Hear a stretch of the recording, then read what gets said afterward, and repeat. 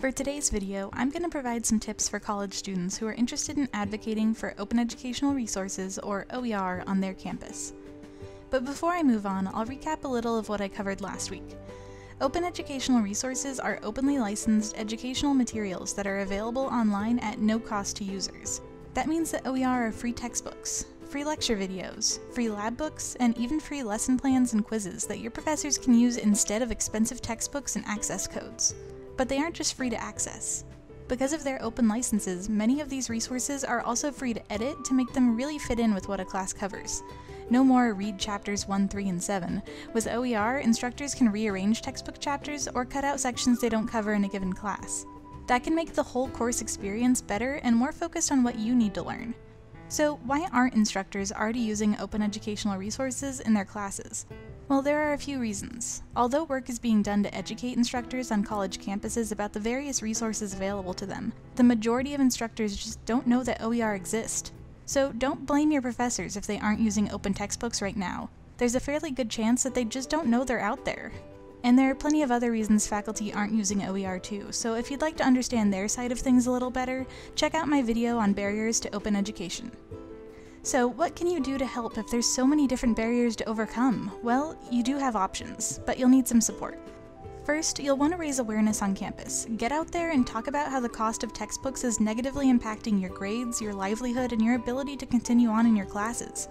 Even if it's something small, like having to put off buying a textbook until your next paycheck comes in, sharing your story can help people understand that there's a problem. But don't just leave it there. While you're raising awareness about the cost of textbooks, provide examples of great open textbooks and other OER that professors can use instead. Remember, you're the ones trying to make change, so you've got to provide proof that there's a problem, and you've got to provide a possible solution as well.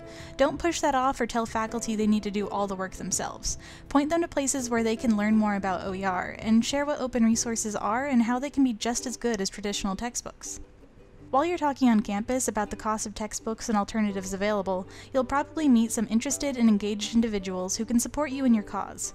These individuals, students and instructors alike, are important. Listen to them, let them help, and use their voices to amplify your message. Getting faculty on your side is an important step for student groups on campus. You can share information about OER, but when it comes right down to it, faculty trust each other's opinions more than they trust your judgment when it comes to textbooks.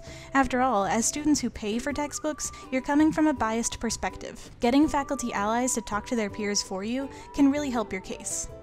Finally, once you've spread the word about open textbooks on campus and gained support of students and faculty alike, the people you'll really need to talk to are the ones in charge, the administration. Talk to them about supporting instructors who use OER and explain why these issues matter to you. By this point, you should have some good data and anecdotes to support your cause, so use them. But remember while you're speaking up that you need to fight for something. You can get your administration to understand why you care, but then what? Give them something to invest in, a program, an initiative, joining a national network supporting OER. But make sure that whatever you do, you're making a good case for why it matters to you, the other students in your college, and the faculty as well. And remember, you can always find allies if you're willing to listen and reach out to other groups on campus, like your library. Thanks for watching my video. Feel free to visit our library guide on open educational resources if you'd like to find some more information about OER, and check out our other links in the description for student groups you can contact about organizing an OER initiative on your own campus.